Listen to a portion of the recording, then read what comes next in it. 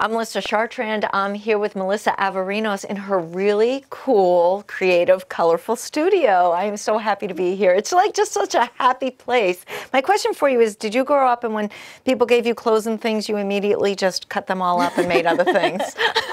I did alter clothes when I was growing up. My mom used to sew, and so there was always fabric and things like that around, and I was always getting into mischief. All right. Well, we're going to talk about that. It's not just one thing that you do. So you're an artist of many, many different mediums and talents, certainly. And one of the first things that you had me at, Melissa, was a lover of all things pie, strawberry rhubarb pie. I was reading. I was reading on your blog, and we'll tell our viewers about that later. But you had me at that, on top of everything else, from painting and long arm quilting and these cool quilts behind us that are portraits, and on and on and on. So let's start from the beginning. Okay. Where you grew up and how it all began. Okay. I grew up in Centerville, and I grew up in a big old farmhouse, and not a whole lot of supervision. So I was pretty much on my own, entertaining myself, either playing in the yard or drawing on the walls or melting crayons on the back of the wood stove or drawing, painting, whatever I could get my hands into. And then from there, and obviously your mom had no problem with that whatsoever. It was strongly encouraged. I mean, do you come from a family of having been around that, or you just embraced it? I didn't really grow up around art, but I think everybody in my family is artistic and creative. But it was more, it was my personal outlet. It was my comfort. Sure. I would spend a lot of time in my room painting from 7th grade on, drawing, painting. When other people were out doing normal 7th grader stuff, I was, in my room listening to music, painting or crafting, and so it's always been the thing that saves me if I'm sad. I've struggled a lot with depression and anxiety, and it's always been the thing that I go to get out how I feel, or to comfort myself, or to kind of it's like my companion. Sure, and what a wonderful way of expressing that and getting out all those emotions.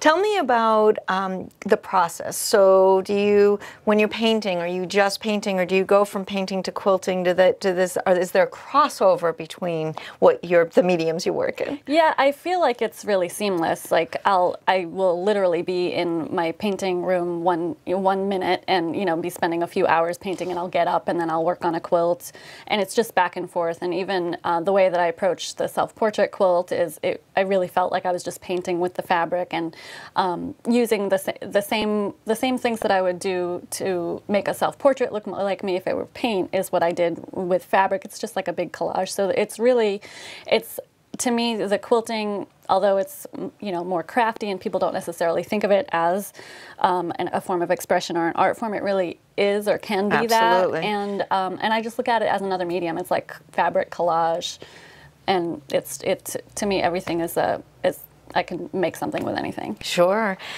This long arm quilting, and you have this beautiful machine right here. Tell me a little bit about that and what exactly that means. Okay. Long arm quilting is, let's say that you made a quilt top, like you went to a class and you made a quilt top, and then you don't know what to do with that top. You want it to make it into a full quilt with the backing and the batting, which is the soft fluffy stuff in the middle that makes it warm, and the edge, the binding. So you could sew that together yourself on your domestic machine, but most people don't do that. Most people will send that out to a long arm quilter. And what I do is I roll it on my giant machine, and I sew together the backing and the batting and the top, and I stitch the pretty patterns on it, and I love it because it's really just like drawing. It is drawing with just thread and a big machine. So that's what long arm quilting is, and you can do that traditionally, like heirloom type quilting that looks very traditional and old-fashioned, which I do not do. Or you can do more like free-form modern stuff. I also do some things where I just draw with it, like my own drawings. Like I've done some little faces. I'm not even sewing together parts of a quilt. I'm just sewing on fabric and just sewing little faces, and just I'll take anything and make a face out of it. To me, that is just fascinating that you can look at some of these pieces, for example, what we're sitting with, and is that pretty much the process? You can just look and pull and place, and the face pops out to you. Pretty much, yeah. I don't plan anything. Whether I'm quilting long arm quilting, or whether I'm making my own quilts like the applique or the pieced face quilt that I had in the gallery show, or whether I'm painting, I don't plan things out. It's all intuitive, and I just kind of let it happen, and I don't get too precious about it and too fussy. If I start to worry too much about how it's going to come out, it's not fun for me anymore. And the whole point, for me, the point is to have fun. It's not about the end product. I want the end product to look good, but it will only look good to me if I've had fun doing it. Exactly. And if I start to stress out too much about it, it's just not fun anymore, and there's no point. No, and then that's, as you say, reflective in the work. Yes. With the painting, same thing. You just take an approach, and I know that you're inspired. You mentioned that in your blog that you like music, and so is that what you kind of kick the music on and just go from there? Yep, I pretty much always have music on. I love a whole bunch of different kinds of music. I tend to love sad songs, but I also love like bluegrass and just all kinds of stuff. But I almost always have music on in the studio. And let's talk about the work itself as far as being able to purchase, because certainly you love to do it because it's fun and it's expression for you, but we also like to make a living. And so how do you do that with everything here? Like you said, if I had a quilt that I wanted to get in touch with you, or do you even do custom orders where I said, here, I'd love you to make a portrait for me, or I want one of your paintings. Tell me about that and how it is making your living as an artist. Okay. Making a living as an artist can be challenging, and I wouldn't say that I'm necessarily 100% there, but I am chipping away at it. I absolutely do long arming for customers, so people could just email me about that. I haven't had requests to do like a custom applique, but I probably would. And I don't make quilts. Like if you said, I want you to make me a quilt from start to finish, I don't do that because it's not that fun for me. Right, right. But I would probably do something more like an applique, like a portrait of something. And I definitely take requests for paintings. I've done a bunch of custom paintings of, like, I do sandy neck paintings and things like that that are done in a way that isn't like a typical Cape Cod art kind of way. That's has more of a mood to it, I think. Sure. Sure. And you mentioned, I think, I love your use of social media. So we can talk about your blog and talk about how you just mentioned that you put them up on Instagram. And I did. What an amazing way to sell work these days. It really is remarkable. Well, I love Instagram. I'm always, I used to use Twitter a lot, but I've really fallen away from it since I was able to join Instagram because I'm so visual. It just makes more sense. So I'm always, I post several times a day, and I'm always posting what I'm working on. And in fact, that's how the portrait quilts came about, is because I couldn't sleep one night, and I just started messing around on my design wall. And I posted this I just threw some scraps on the wall in like a rough self-portrait, and it was like, I was just entertaining myself because I couldn't sleep. And I posted like, hey, everybody, I can't sleep. Look what I made. And people were really encouraging. And I was like, oh, well, I can just, I can take this further. So I just kept going with it. And that's where the quilts really came from, because I wouldn't have seen it through, because the encouragement and the support that I got really helped me to want to see that through. And so I love Instagram for that reason, among many. And it's the same as with the paintings. If I spend 5 hours painting, I'll probably take 3 or 4 photographs of what I'm working on and post them. And people started saying, are you selling these? And I was like, oh, maybe I will. I tend to be a kind of a slacker about shipping, so I don't really have things online all the time, because then I'd have to find them if somebody wanted to buy them. But if I know it's like a limited time, like I'm only offering these today, if you want one, you can buy one. And then I'll ship, this week. So on Instagram, so every now and then I'll list some paintings for sale. Wow, that's technology. That's in work.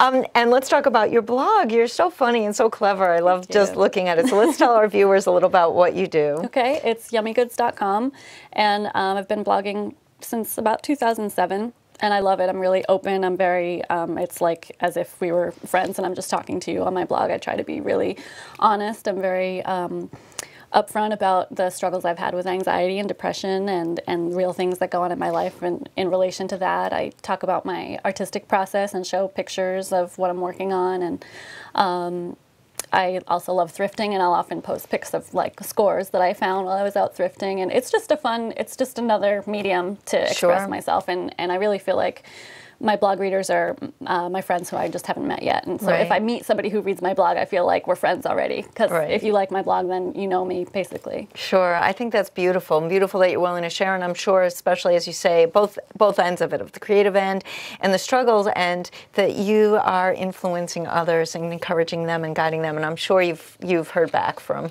some that ask more questions, and you've helped in many ways. Yes, that's one of the things that I love about social media and blogging is anytime that I've talked about any of my struggles, I always get, at least like 5 emails or messages back, people telling me about their struggles, and it's good to see somebody who, they think of as successful, who is also, managing the same things. And I think there's a stigma about talking about it, and people will often kind of sweep it under the rug, or I just feel like we need to talk about depression and anxiety. And understand it. I think education is key. People have an image or a perception of what that really means. Yeah. So that's wonderful that you're willing to share that. Yeah, absolutely. I also noticed that you do, as much as you do the work, you share do-it-yourself projects too, and are willing to share those tricks and trades. Yep. Well, I write craft books, so I write and illustrate my own craft books that are published through Adams Media, and they have a sister website called craftdaily.com, and I just filmed 2 series of videos for them. That's very exciting. It is. So those will be on crafting with mason jars, and the other one is on crafting with wine corks, which coincide with my 2 books. Yeah. Like I said, I bet you look at absolutely everything. And not the same way. It's like, oh, I can turn this trash can into this amazing lamp or Much something. to my husband's dismay, I'm a kind of a pack rat in that way, because I'm like, oh, I could do something with that. And he's like, but are you going to? And sometimes I actually do. So. Right. That leads me to, now I know your quilts, beautiful quilts, were on display at Katuitt Center for the Arts a while back. Do you do other exhibits or plan to do that in the future? I would love to. The quilts, I would love to see, go further. That one that was in the show was my first one of that style. I challenged myself to do a portrait quilt that was pieced, that is sewn together with seams rather than applique, which is kind of applied to the top of the fabric. So that was a real challenge for me, and it was my first try, and I finished it within a day before it was being hung. So I'd love to just push that further and see what else I can do. I'm going to submit it to a modern quilting show called QuiltCon, and see how that does, see if there's any interest in it, and I just want to keep going with it. And I would love to, continue to show my paintings. I've shown that at different galleries. I have some things in Little Beach Gallery in Hyannis and at Supple Apothecary in Orleans. I would love to find a gallery out in Wellfleet or P-Town and just keep showing the work, because I do my own kind of fun whatever I like to do, more personal work, but I also do kind of Cape Cod themed things that are done in, like I said before, like not a super Cape Cod-y style, but more of like bold and colorful and a lot of texture and mood and kind of a lot of heart. I love it. Let's let our viewers know where they can, again, let's give them the website and blog and find out more about you. It's yummygoods.com, and my name's Melissa Averinos. You can email me at melissa@yummygoods.com. I'm on Instagram, Facebook, Twitter, but I don't really go there very much. Right. Well, that's great. Melissa, thank you for letting me come in and into your role for a little bit. It's been so nice meeting you. Thank you for coming. Thanks so much. For Melissa Averinos, I'm Melissa Chartrand, wishing you a colorful day.